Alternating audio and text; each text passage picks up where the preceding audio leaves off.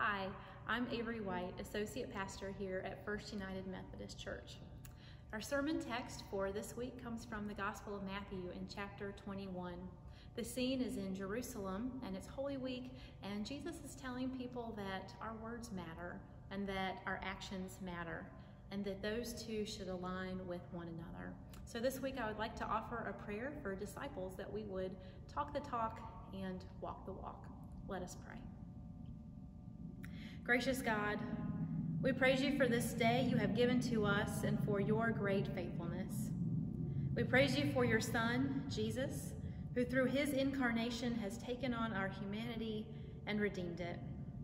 To him you have given all authority on earth and in heaven.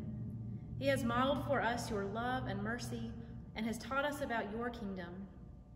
As we read the Gospels, we find that Jesus turned things upside down. He upset the status quo. In his life and teachings, he brings about reversal and transformation.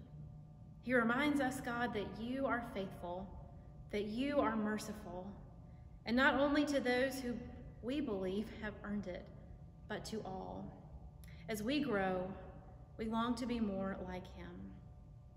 In our prayers, we lift to you the hurt that we have felt when people we care about have not kept their promises to us. We ask for forgiveness for the times that we have made promises to others and then have not kept our word and have caused harm and hurt to another. We trust that you, God, always keep your promises. We seek to be disciples who proclaim our faith with our mouths and then act on it and live it. Oh God, strengthen our faith so that we will not only talk the talk, but also walk the walk. We are under your authority, and we honor and praise you.